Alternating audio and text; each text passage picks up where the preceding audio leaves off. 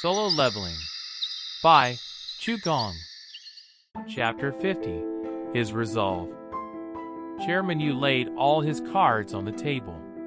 The truth is, I have the same illness that your mother suffered from. Jinwoo was completely caught off guard. Does Jinho know? Myung-han shook his head. Other than my doctor, only 3 people know. My wife, my secretary, and me. And I'm the 4th. That's right. Jinwoo nodded, as he finally understood why Chairman Yu had approached him directly in secret instead of going through Jinho. He wanted to hide his illness from his family. I mean, tens of thousands of employees rely on him. The stock of a company fluctuated depending on the well-being of its chairman, and even a single cough could trigger a drastic change. If it ever got out that Chairman Yu's days were numbered, Eugene Construction and its subsidiaries would be in trouble. For this reason, Myung-han was keeping his illness under wraps even from his own family. His way of accepting this reality was to bear the weight of the world solely on his shoulders. Even so, he shared it with me. It was probably a calculated risk. Myung-han was a businessman, and not just any businessman, but a stellar one who didn't know the meaning of the word failure. There was no way an executive of his caliber would risk anything without a reward. Jinwoo had a rough idea of what Myung-han wanted to ask of him, and sure enough, the chairman resolutely continued. I've searched the world over for a cure, but I've only discovered one patient who has been freed from this illness. Yes, just as Jinwoo had thought.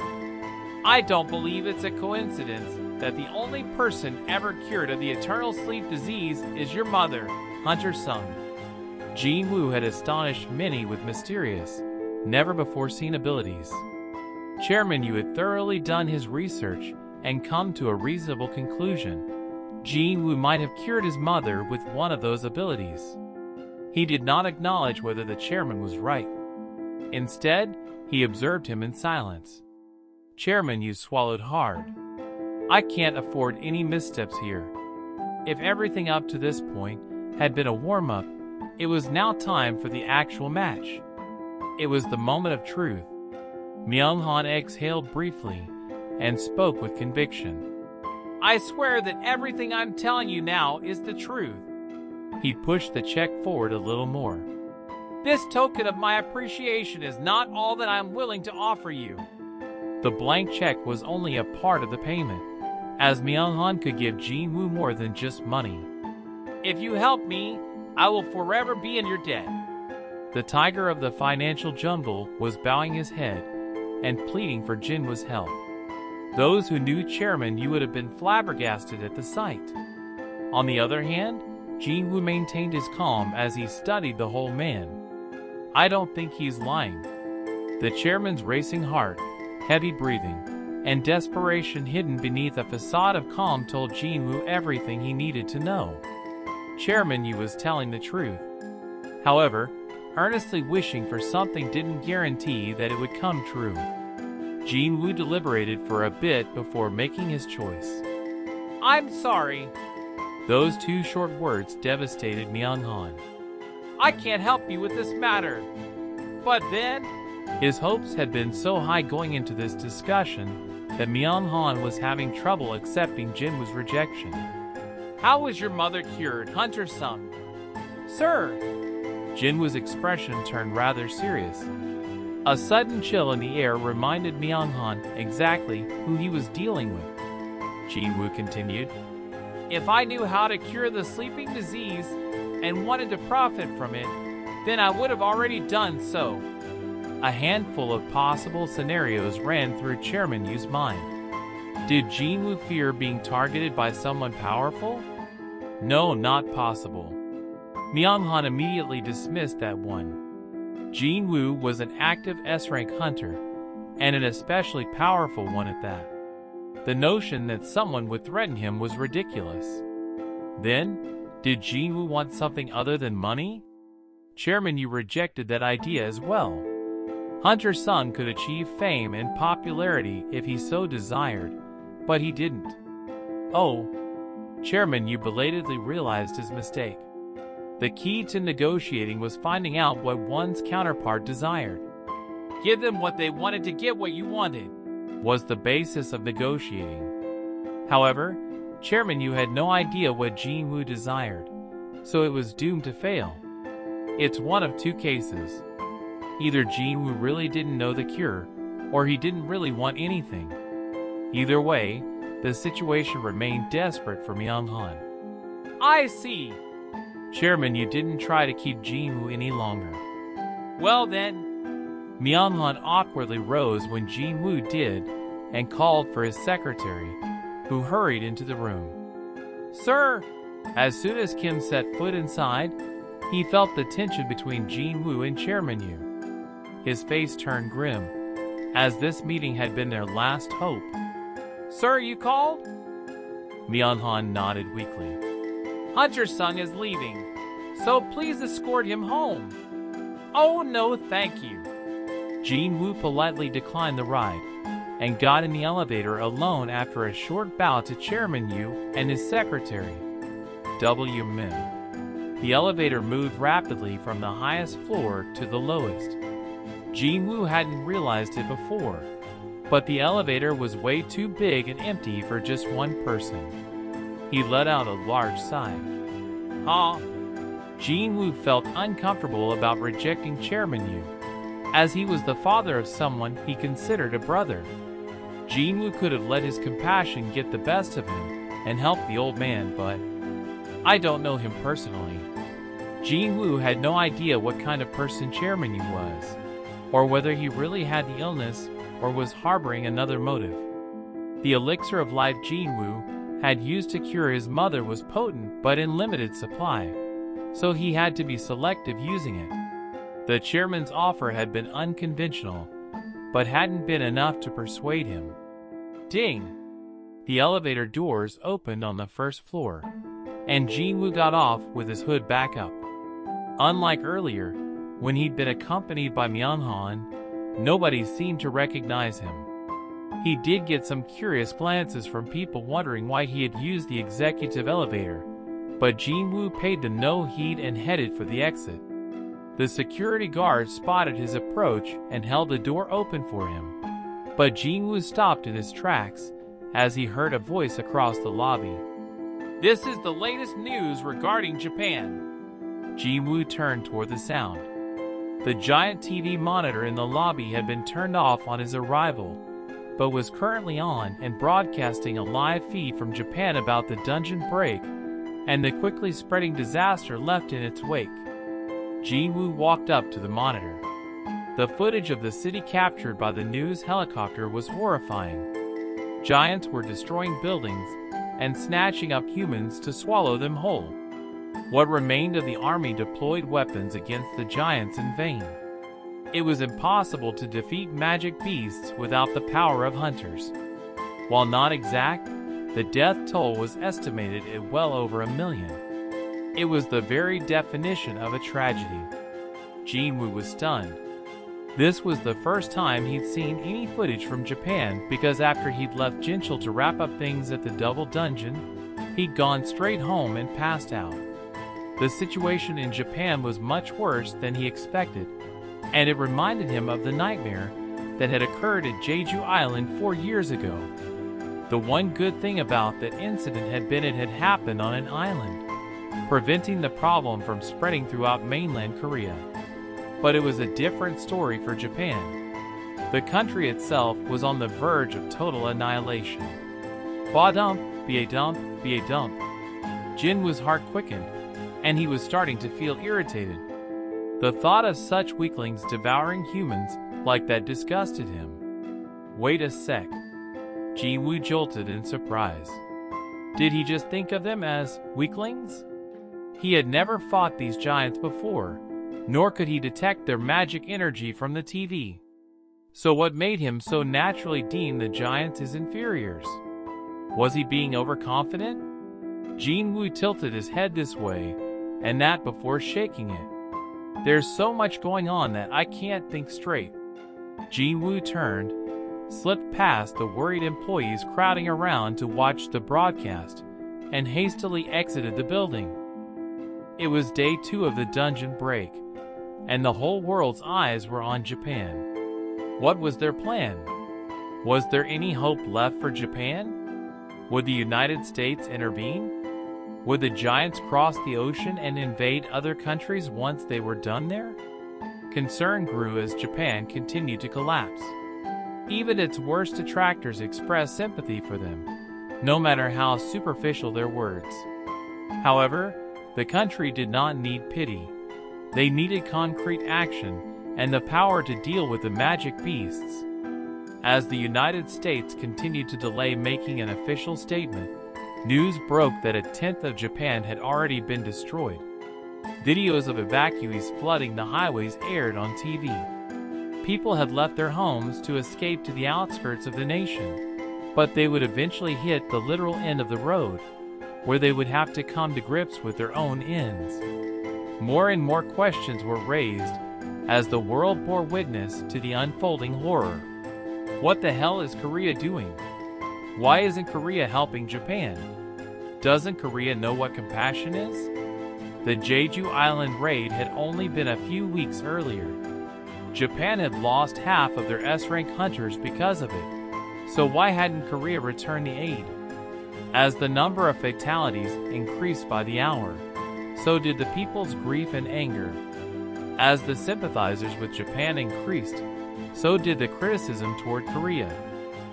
Make your move, Korea. Does loyalty mean nothing to them? Did Korea forget Jeju Island?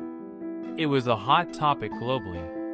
To add fuel to the fire, people began growing suspicious of Japan's seeming willingness to ask everyone but Korea for help. Then, on day 3, President Go finally decided it was time to call a press conference. He looked to the reporters and cameras that filled the room and quietly spoke. First, I would like to extend my condolences to the people of Japan during these trying times. Now, allow me to state the position of the Hunters Association of Korea.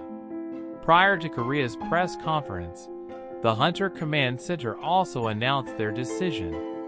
In the press room at the Hunter Command Center, the United States addressed the issue of the dungeon break for the first time. Hunters are assembling as we speak. Was the United States finally moving to help Japan? The throng of reporters in attendance cheered as if they were the ones being rescued, as none of them wished for the countless deaths that would otherwise occur. But as the atmosphere in the room heated up, the spokesperson shook their head. However, this is not in relation to Japan. What? The reporters murmured among themselves and exchanged looks. No one had been briefed in advance, so they looked to one another for clarification. The spokesperson gestured to the screen behind them. Whoa! No! The reporter's jaw dropped at what was being shown on the screen. A hush fell over the room, though an occasional moan could be heard here and there. The footage being presented was shocking. This gate was discovered today in the state of Maryland. Although smaller than the one in Japan, the gate was still abnormally large. And while there was no direct correlation between the size of a gate and its rank, a huge gate never led to a low-ranked dungeon. The spokesperson explained. According to the evaluation done by our investigative team, this gate is an S rank just like the one in Japan. Our top hunters will do their best to clear this dungeon. Reporters expressed their despair by covering their faces with their hands, shaking their heads, or groaning loudly. It was unprecedented for 2 S-rank gates to appear around the same time. Of course, the United States had nothing to worry about because they had several dozen S-rank hunters scouted from all over the world to take care of it. But this spelled bad news for Japan. The U.S. has no firepower to spare for Japan. When the news broke that the help they'd been desperately waiting for was not coming, the Japanese people plummeted into anguish. It was the end. The giant magic beasts destroyed everything in sight, as they advanced to the south, and the people who escaped north were running out of places to flee. This was the current state of things when Korea held its press conference. President Go announced, "Korea will not be getting involved with the matters in Japan." The day before the press conference, two people, Jin-woo and Jin-ho, were the only ones present in the huge office of the Ajin Guild. Jin-ho's eyes twinkled with excitement. "Boss, there's a B-rank gate. Should I book it? Is that gate on the Hunters Guild's turf?" "Oh yes, it is, boss." "No, I'll pass." "Oh, got it." The Hunters Guild had enough on their plates after having lost many of their elite members. Taking advantage of the situation and booking the gate wouldn't be a good look. Jin-ho turned to Jin-woo. "Boss, what have you been looking at so intensely?" Jin-woo took his eyes from the monitor and leaned back in his chair. "Hey, Jin-ho." "Yes, boss?" "Should I go to Japan?" "Excuse me?" Jin-ho was caught off guard. He knew who he was talking to. He'd had a front row seat to Jin was fighting more times than anyone else. However, S-rank gates were another story. They were impossible to measure, so anything could happen. Just as there was a huge range in power among S-rank hunters, no one could predict how dangerous the magic beasts emerging from an S-rank gate could be. That was why Jin-ho couldn't bring himself to brush off his boss's words. Jin-ho glanced at Jin-woo's monitor. It was filled with breaking news about the dungeon break. So the situation had been troubling him. Jin-woo possessed great power, and with it came great stress. "Hang on, boss." The question had been put to him casually, yet Jin-ho was taking it very seriously. He got up and pulled a scrapbook out of a cabinet. He opened it to reveal a vast collection of printouts and newspaper clippings. "What's this?" They were all articles about Jin-woo. The Red Gate incident, which the media still didn't know Jin-woo had been involved in, the Jeju Island raid, the traffic jam he cleared, and even his recent adventure with the Hunters Guild in dealing with the stone statues. Jin-woo could only stare. "You've been saving stuff like this?" "Yes, boss." Jin-ho blushed slightly. "But why are you suddenly showing me these? Do you know what these articles have in common, boss?" Well, the fact that they all related to Jin-woo was too obvious for that to be what his friend meant. Jin-ho responded as quietly as a mouse. "I'm not in any of them, boss." If not for his heightened hearing, Jin-woo wouldn't have been able to make out his words. "Huh?" Jin-ho raised his head and met Jin-woo's eyes. "Boss, if you go to Japan, please take me with you." Jin-woo was baffled. He figured Jin-ho would either try to stop him or encourage him, not ask to accompany him. But Jin-ho was dead serious. "This is kind of embarrassing to admit, but you're my pride, boss. You're the only thing I have that I can boast about." "But..." Jin-woo snapped his mouth shut. On the outside, Jin-ho looked like he had it all, but money and material possessions were more of a burden to him, not things he could be proud of. But meeting Jin-woo and establishing the Ajin Guild was something Jin-ho had done himself. Jin-woo understood why he felt so strongly about it. "That's why I'd like to be there with you, boss. Please take me along. You realize where I'm going, right?" Jin-ho may have been somewhat naive and immature, but even he had to be aware of what was happening in Japan. It was hell on earth, where giants were deciding the fate of the country. Regardless, Jin-ho nodded resolutely.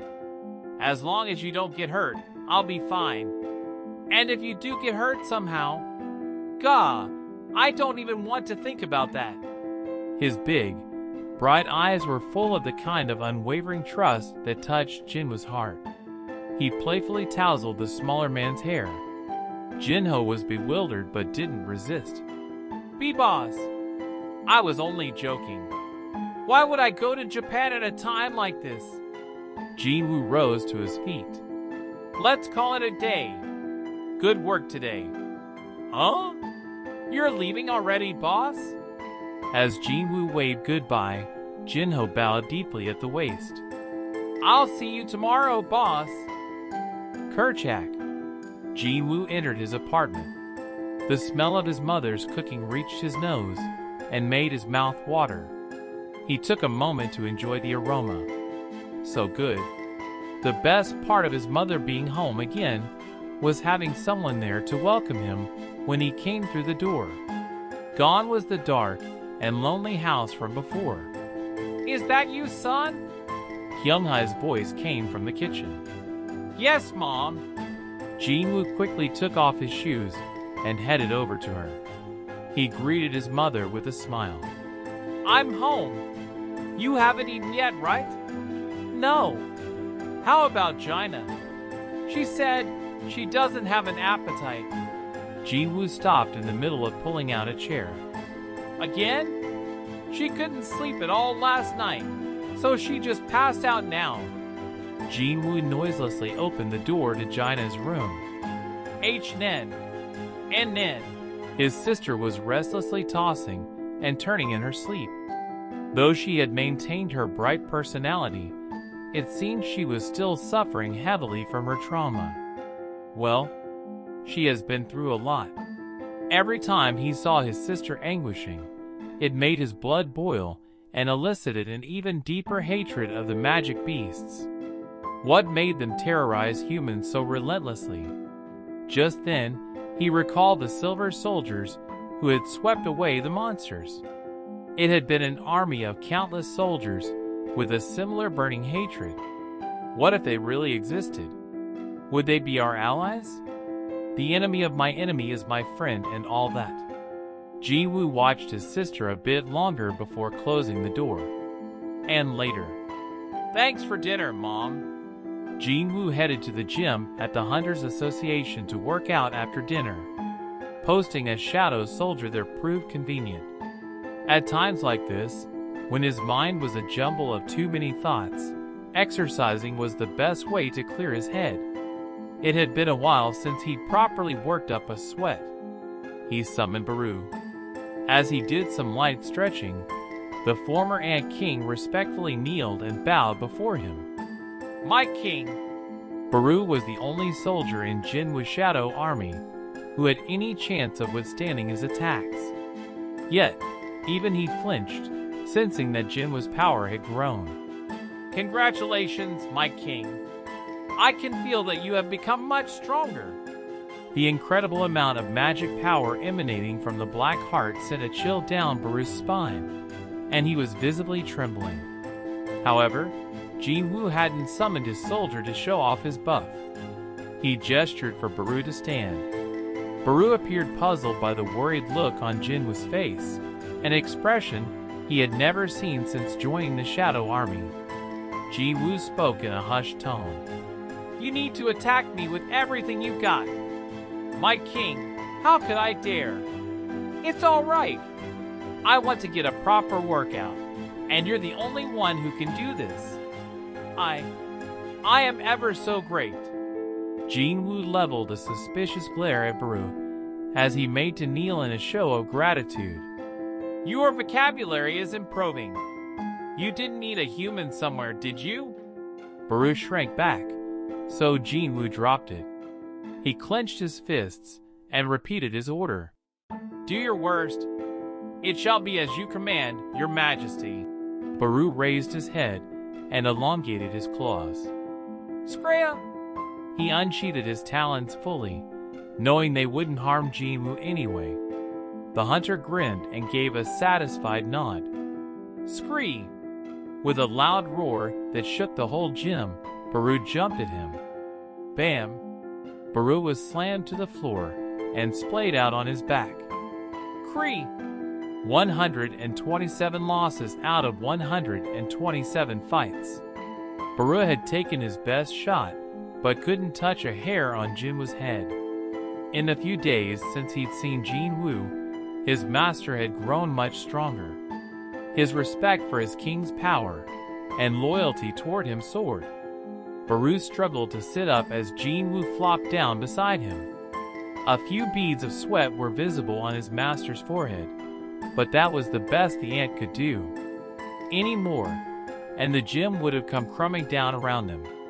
Jinwu sat on the floor in silence, staring into space. Baru carefully propped himself on his knees. "My king, is something troubling you?" "Troubling me? Part of our minds are connected to yours, my king. Your distress causes us pain." Jinwu couldn't believe he was being consoled by a shadow soldier.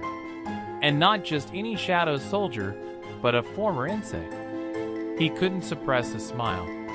Normally, he would brush off Baru's concern, but he couldn't this time.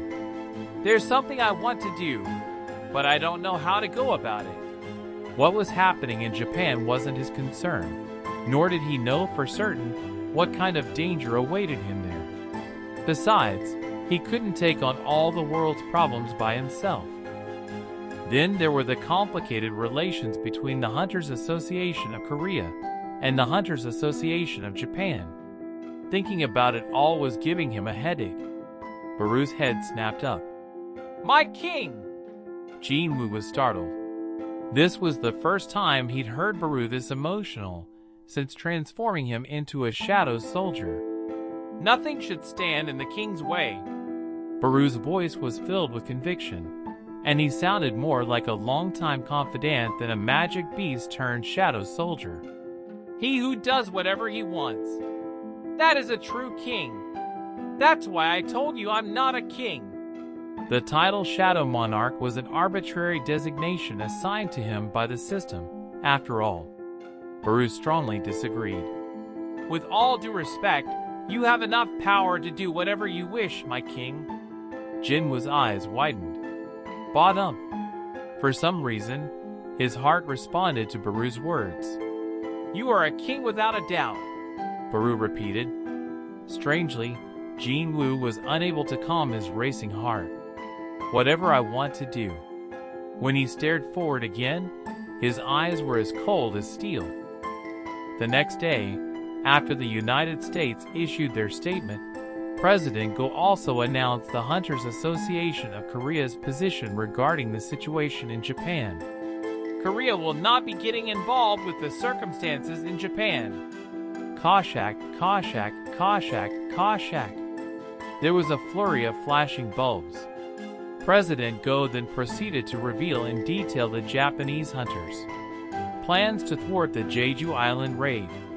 The evidence he presented was irrefutable, including the surveillance camera recording of Shigeo Matsumoto, president of the Hunters Association of Japan, yelling at the top of his lungs at President Go and revealing his sinister schemes. The Japanese reporters, who had been holding out hope that Korea would come to Japan's aid, were utterly devastated. Their hands holding the cameras dropped limply to their sides. The Americans had already declined to help mere minutes before, and the ugly truth bomb dropped by the Koreans had been the final blow. Tears welled up in their eyes. "That is all I have." President Go concluded his presentation. Normally, he would be flooded with questions at this point in a press conference, but every reporter in the room was rendered speechless by the shocking revelations. The stunned press room was broadcast live across the country, as people finally realized why Korea had stayed silent about the tragedy unfolding within their neighbors' borders. However, President Go was about to leave the room, but then turned back. "This is solely the decision of the Hunters Association. We will not stop any individual hunters from taking action." What did he mean by that? The reporters slowly stirred like animals waking from hibernation as they processed what President Go had just said. "There is one such hunter who wishes to take on the giants." Whoever could that be? Who would want to go to Japan by himself under these circumstances? The room quickly became a frenzy, as even the teary-eyed Japanese reporters managed to re-raise their cameras. "Please, please, Hope blossomed in their hearts once more. One of the Korean reporters raised his hand high, and President Go pointed to him. The reporter rushed to ask a question as if afraid of missing his shot. "Just who is this hunter?" All eyes were trained on President Go. He waited a beat before leaning as close as he could to the mic. "Hunter Jin Woo-sung." Koshak, Koshak, Koshak, Koshak. Those 3 words were followed by an explosion of camera flashes.